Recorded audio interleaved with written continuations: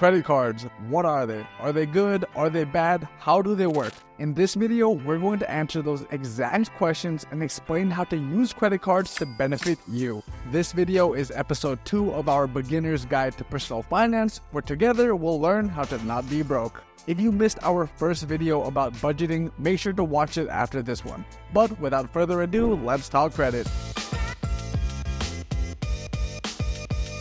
So there are traditional cards and secured cards like Step Black. A traditional credit card essentially allows you to spend money that's not yours.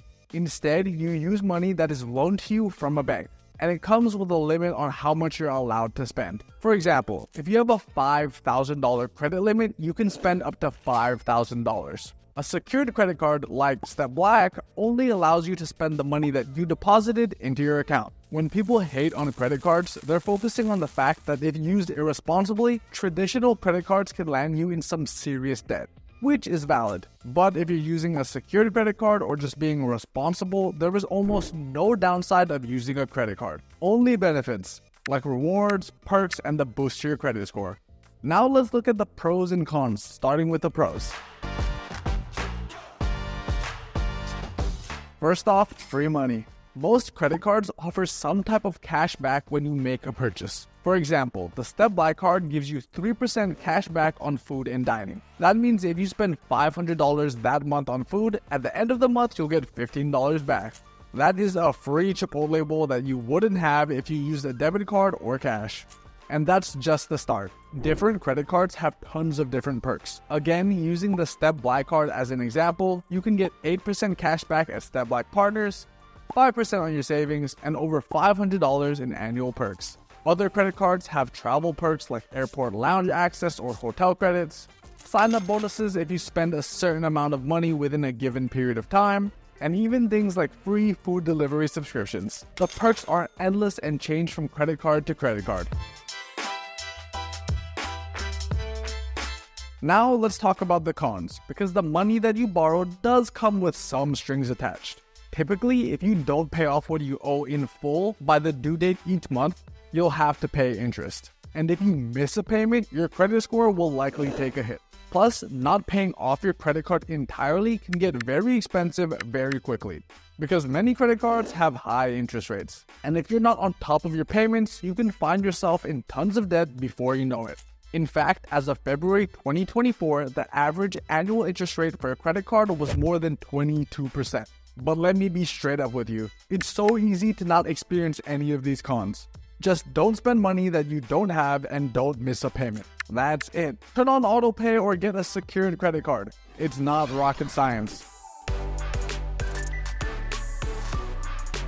Another important aspect to understand about credit cards is how they affect your credit score, which impacts many areas of your life. Want to rent a nice apartment? You generally need a good credit score.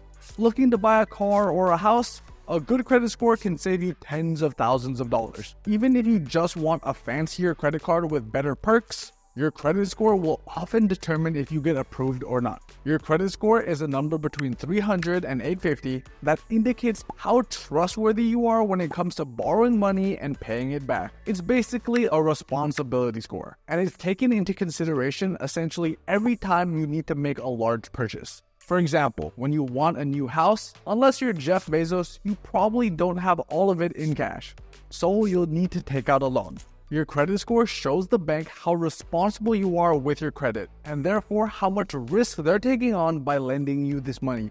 The higher your score, the more responsible you seem, and thus they don't have to charge you as much interest for the loan. But if your score is relatively low, they're theoretically taking on more risk and need to make more money for that risk to be justified. Your interest rate will affect how much money you end up paying, and especially when it comes to large purchases like a house, the difference can be upwards of tens of thousands of dollars. And if you're young and buying a house isn't even on your radar, you're so lucky that you're watching this video now, because building your credit score can take years. There are 5 things that determine your credit score: payment history, the amount you owe, the length of your credit history, your credit mix, and your new credit. Let's go through what each one is, starting with your payment history. The first 35% and the most influential part of your credit score is your payment history. Basically, whether or not you've made your payments on time. Lucky for us, it is the largest part of our credit score and the easiest to get right. All you have to do is never miss a payment. And I want to emphasize, never miss a payment, because it will significantly drop your score. And it will take a decent amount of time to get it back up. But this is easy to do because, like I mentioned before, you can just set up autopay or get a secured credit card. And yes, paying the minimums each month still counts. Next up is the amount you owe, which consists of 30% of your credit score. This refers to how much money you owe in relation to your total credit limit. Your aim is to have a balance of less than 30% of your total credit limit. Again, this should not matter to you because you should be paying off your credit cards every month, but for the sake of example, let's say you have a total credit limit of $10,000. You want to make sure you don't hold a balance of over $3,000. The reason for this is that if you're using too much of your available credit, this may indicate to the banks that you're at a higher risk of not being able to pay back the money. Also notice that I've been saying total credit limit because they take into account your limits across all of your credit cards. For example, if you have one credit card with a $3,000 limit and another credit card with a $7,000 limit, your total credit limit is $10,000. Moving on, the next 15% is the length of your credit history. This one is simple. The longer you've had a credit card, the more it positively affects your score. If you're lucky, you already have a credit card, and that's great. If not, don't stress, just get one ASAP. Most credit cards require you to be at least 18 years old to get one, but not Step Black. You can get a card when you're 13 and start building your credit history ASAP. In fact, the average Step user has an initial credit score of 721 when they turn 18. The next 10% of your credit score comes from your credit mix. On paper, it's better to have different types of loans like credit card debt, student loans, car loans, etc. because it shows that you're responsible enough to handle multiple obligations. That being said, don't go out and take more loans that you don't need just to improve your credit mix. You'll potentially end up paying interest on that money and you'll just have another payment you need to worry about.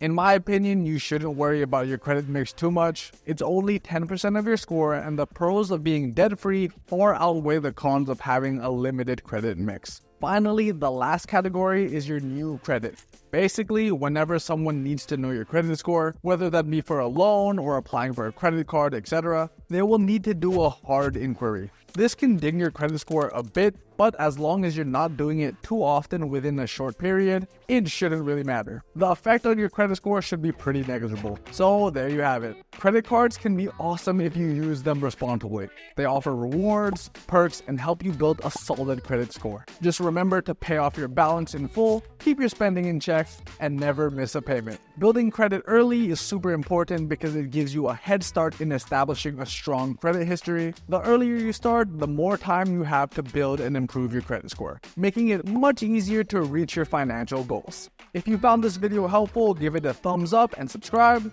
and stay tuned for our next video where I'll teach you step by step how to invest as a beginner. Thanks for watching, and I'll see you in the next one.